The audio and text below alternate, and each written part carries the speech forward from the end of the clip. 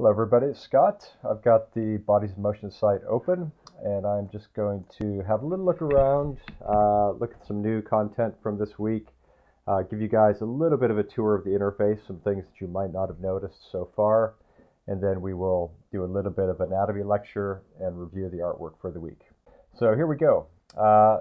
If you haven't noticed, I think everybody has, we have this section down here which will give you access to some of the top rated motions which are filed by editor's choice, or you can click to the new tab, and this has all the latest motions. This is just literally by date what has been uploaded recently, and so you'll see that we actually have a bunch of new motions in kickboxing, so boxing here with boxing gloves and kickboxing here. And then also some really beautiful new parkour motions. And I'll just click through to these, and you see I'm not logged in, so actually I will log in. And I just wanted to step through these because they are amazing, and some of the high-res frames on this are really special. And we'll give this a second to download. And please, guys, when you're going full screen, be patient, right? These are down-res frames, so these are the full resolution frames. So there's a lot of size, a lot of data to download when you have a sequence, right? So be patient with full screen view. The idea is that you want to look at something with a lot of detail, so you have to wait for it. So yeah, these are great. One thing I hope everybody's noticed is onion skin, right? So onion skin mode is a way to kind of ghost the last few frames over the image, right? So it kind of does an alpha fade, kind of a crossfade, and it gives you kind of the last two instances of where the body was at, and this is actually very useful in conjunction with the frame interval, right? So if you guys haven't seen the frame interval, in the lower left-hand corner, this gives you the step, the sequence step, right? By default, it's 1, which means you play every frame as you're going through the motion, right? But you set that, say you're drawing and you want to have a bigger change between each step. You set it to 2 or 3, it will put the spacing further apart, right? So you can see as I step through, I'm hitting every third frame right now.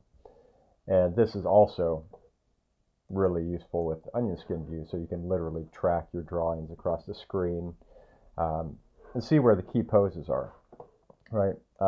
So of course, the intention of the interval is to be used with the drawing timer, right? So when you run the sequence, if you haven't seen this, you run the sequence through, it goes 10 frames a second by default, but you can turn it down to slower, and eventually you'll get to the drawing timer, right? So if you're doing timed drawings and you want to have it step through automatically, that's when you use this. And this again respects the frame interval, so at the end of 45 seconds, this will skip forward 2 frames to the next pose, which would be here, and so on until you get really tired or you've completed an amazing sequence. Okay, and this goes up to 1 minute, 2 minutes, and 5 minutes in the end.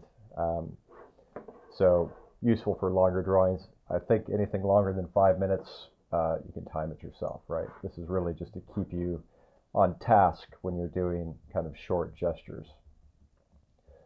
Okay, so another thing I hope people have noticed, and maybe you haven't, but keywords. If you go down through here, there's all these, all the motions are keyworded, and you can click through on any keyword, right? So it will bring up related, all the motions with the same keyword. And if I click, say, backflip on this motion, I will get not just his backflip in the browse view, but all the backflips that are currently in the library, so you can click through and see what's what. And then for people who, if I just browse all again, if you haven't noticed this, this is another way to get in and filter motions, right, to help you find stuff. And this filters by motion set, which is all of these. So these are all the motion sets currently in the library, which is expanding weekly. And then also you can go through down here, right? So if some of you have seen the introduction video, you will notice this. But if you haven't, then this is probably your first introduction.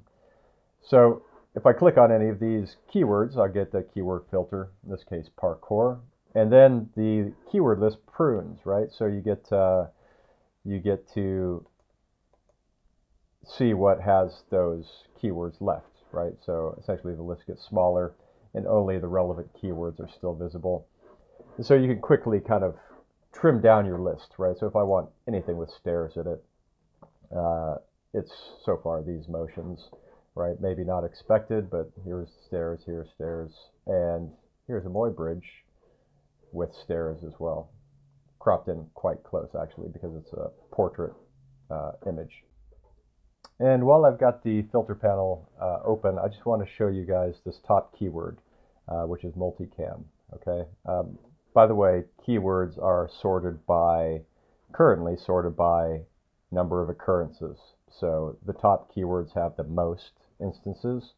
Okay, so if I click multicam, that gives us access to all these motions that are photographed from multiple camera angles, and all those extra camera views are in the library at the same time, synced with the main view. Okay, so if we look at, for example, male ballet 1, you can see the alternate camera angle here, and that's great. One last feature that I'm going to show in the interface that you may not be aware of is the synced multicam view in full screen. So we still have the alternate camera angles that we saw in the motion view, but we also have this available to us when we have two or more camera angles. Some motions have 3, and this is the kind of the synced view, right? So you get to see both camera angles simultaneously, and this is great for working with animation. If you're trying to lay out a pose in 3 dimensions and try to do the transitions, it's very difficult sometimes to have a single angle and understand fully what's going on with joints relative to each other, and so often the second angle is enough information to resolve that. And that's why we have it. In addition, if you're just studying form and not necessarily animation, you get a second perspective on an anatomical feature. For example, in this instance, we're looking at kind of how sartorius, this muscle, appears in 2 different views, right? And it's really interesting because you get to see its relationship in this instance to the top of the tibia. And maybe I'll just show this. So somewhere up here is the anchor point for this muscle, which is the kind of the bony point of the pelvis, the front of your pelvis, called the anterior superior iliac spine. Okay, and it's way up here. I didn't crop it with the image. I should have, maybe. But what we have is sartorius coming all the way down here to the tibia, right? Grabs on to the medial surface right here. Medial meaning middle. And you can see on this guy, the muscle is a strap, right? It's so developed. And if you want to learn anything about this muscle, I recommend you just go through these ballet motions because you can see the form and the function quite clearly. Okay, so that's coming in, and so the knee, I think, is a mystery to a lot of people because there's so much variability to the forms. It's hard to know which is bony, which is, well, what bone it is. So tibia, femur, patella, ligament. There's some fat. There's a lot of skin. There's some muscles going by as well. So it kind of is a bit of a mystery. But this is what's happening, right? So we have the plateau of the tibia up here in tibial surface, what you would call the shin, right here, kind of the exposed surface of the tibia coming down, and like that. And then what happens with the rest of the knee is coming up through here is the femur, right? So essentially two blocks sitting on top of each other. You have the tibia, which is a nice flat surface, and then you have a rolling pin of these what's called condyles, essentially rolling surfaces, and those just roll back and forth on this flat surface of the tibia. There are some other things in there that are important. You may have heard of menisci, medial and lateral meniscus, essentially little donuts of cartilage that the rolling pin rolls back and forth on. Those sit in here. And you can see the ligament, the patellar tendon coming down to attach to this point, right? Okay, so that's kind of what's happening, right? So this is interesting, and you can see it, again, from multiple camera angles. Lots of things to talk about in here. Obviously, the quadriceps are in here. And I would just say about the quadriceps, when you have this boundary of the sartorius, everything this way, at least when you're looking at kind of this inner surface of the thigh, the medial surface, all the mechanics and the hardware of the quadriceps hook up in here, right? So essentially the visible three heads, which is vastus medialis on the unsurprising, hopefully, medial side. Rectus femoris coming right down the middle, right? And that's this one. And then on the lateral side, just out of view, is vastus lateralis, and that would be on this leg, what we're looking at here. Okay, there's other hardware coming through here that we're not going to talk about today, maybe sometime in the future.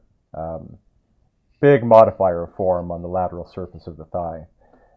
But as far as muscle goes, that's vastus lateralis, and just out of view over here.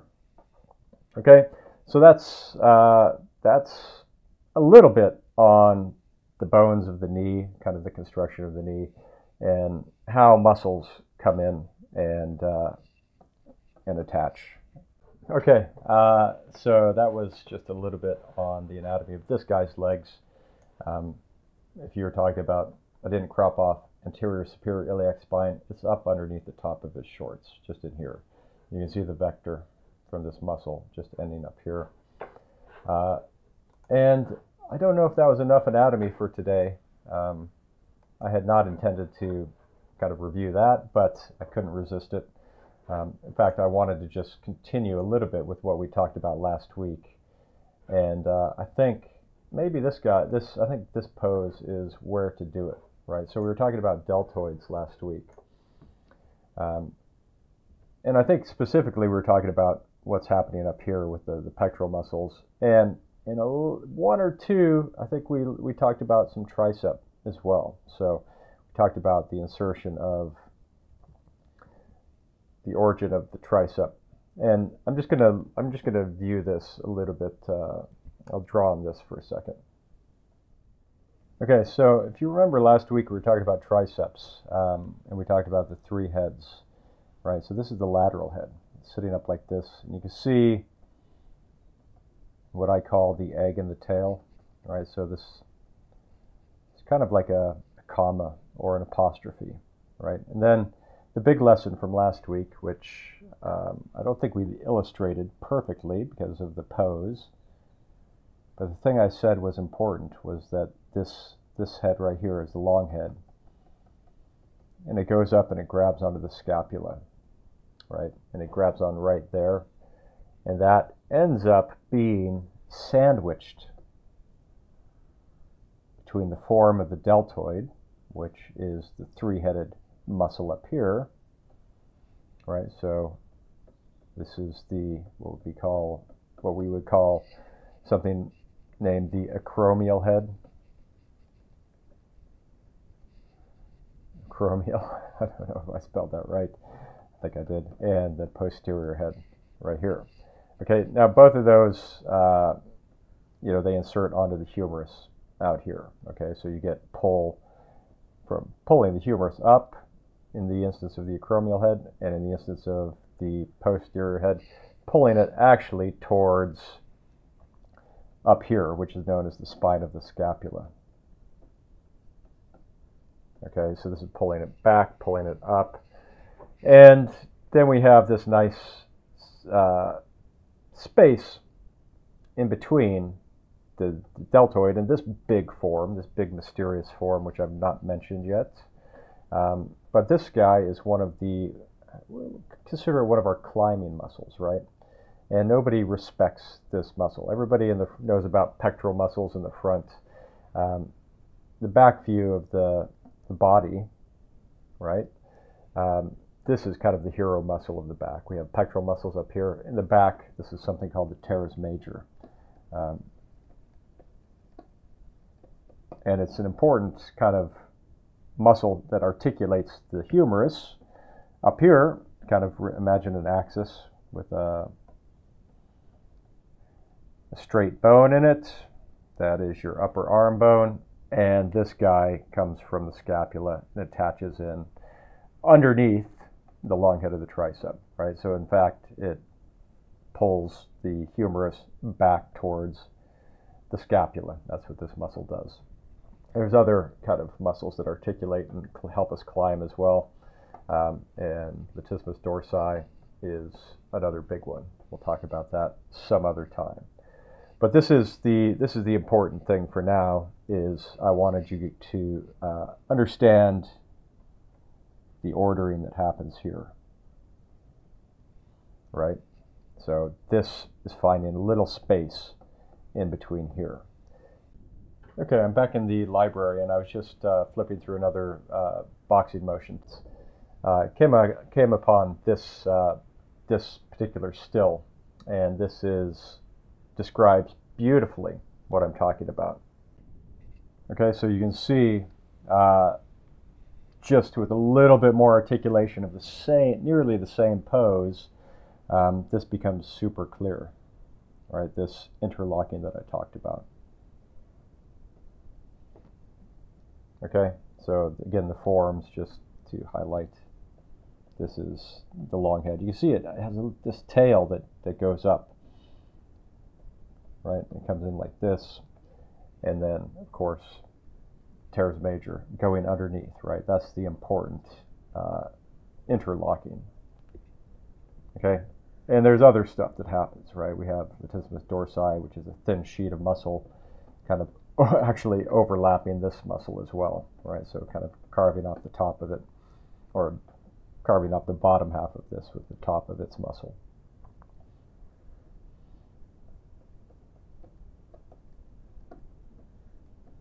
Okay, so this is, again, this is probably the perfect view of this interlocking. This is close. This describes it in a slightly more subtle manner, and then this is quite extreme, but perfect for illustrating the point. And now my favorite part of the week, which is to review the artwork that's gone up over the week. And this page that I have is the editor's choice from last week, so some great submissions. I love all the work that's been put up, not just the editor's choice. Everybody who submitted stuff, I'm grateful to you, because really it's a great service to the community to share what you've been working on, your studies, I mean, your drawings, your gestures, your sculpts, whatever it is. I mean, it's all contribution, and everybody gets enriched by seeing what other people have been working on. So keep it coming. If you've been doing studies and haven't posted them, please put them up. Just you don't have to be a paid subscriber to submit artwork. You just have to be registered. So you can always just register up here, and then you can upload artwork. And I love to see it. So please consider submitting.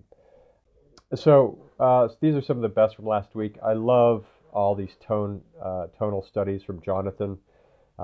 Very Michelangelo-esque or kind of Renaissance sanguine treatment. Super nice.